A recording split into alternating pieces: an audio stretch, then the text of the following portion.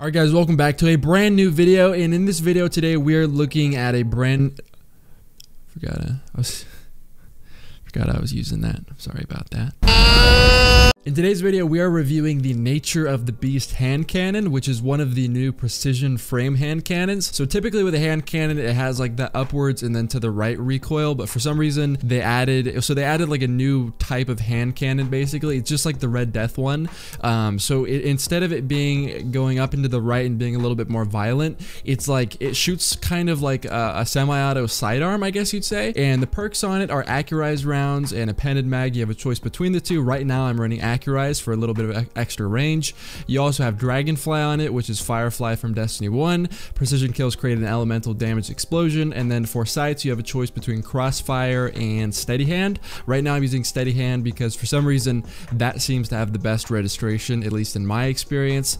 And you know, I don't know what gun it's reskinned after, but I feel like I've seen this before.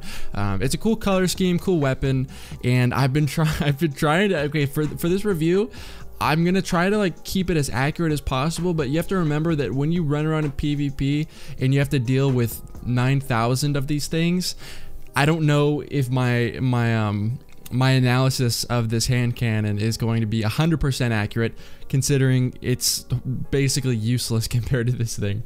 Also, very quickly before I talk about how it performs in PvP, if you guys are looking into getting a computer and you say, oh wow, the shipping cost is so expensive, and you don't have a discount code to use, go to Ironside PC and use my discount code SirDimetrious for 5% off. Shipping computers can be very expensive sometimes, so 5% doesn't seem like a lot, but for the most part you're gonna eliminate like all the costs of shipping. And without further ado, let's get into the video.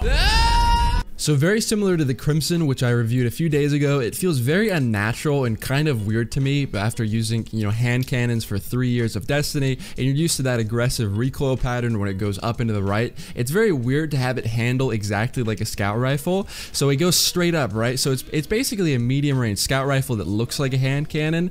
So you kind of like, you can't really flick shot as much, and when you get used to doing that for so long with normal hand cannons, it takes a while to get used to something like this. Even though technically you'd think that with less recoil, it's a lot easier to aim where your bolts are going and to keep your reticle on the target, I find that the flick shot process is actually a lot easier for me to hit shots a higher percentage of the time. The perks on this gun aren't anything insane either. For the most part in Destiny 2, there's never any like necessary perks where like how it was in Destiny 1 where, oh my god, I got rifled barrel. This weapon, even though it might not be the best, is automatically pretty good simply because I have this perk on it. That is not the case with this weapon. For the most part in Destiny 2, perks have been normalized, so you do get range boosts and stability boosts, but there's not like one single perk that is going to make or break a weapon. So very average middle perks. For the final perk that is kind of the defining factor of the gun, we have Firefly. So it's not horrible. I feel like it's more built for PvE. Something that you'd want to shoot for in that slot would be kill clip, so something like the Old Fashioned is really good. Firefly is solid, and for some reason it feels like the bullet magnetism on people's heads are bigger while I'm using it. Like whenever I've had a gun with Firefly on it, everyone's heads, especially on like the final kill or the final shot of the kill,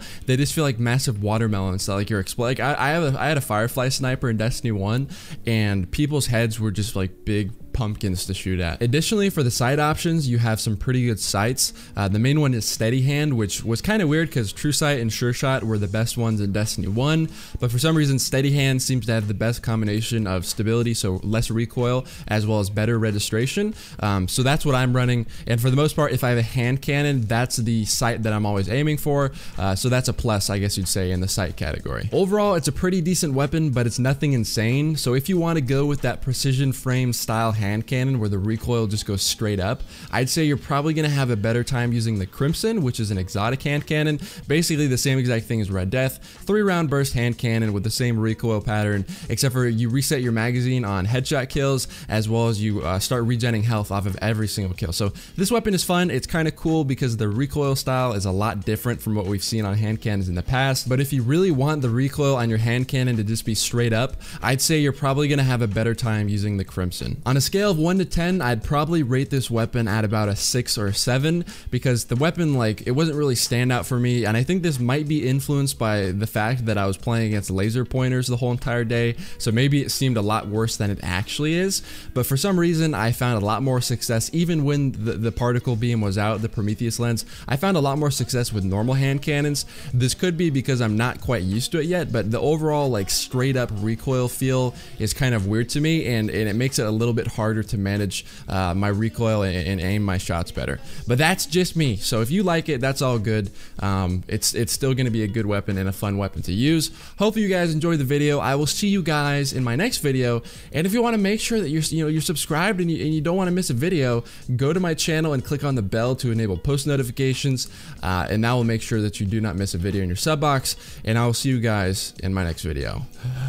Peace.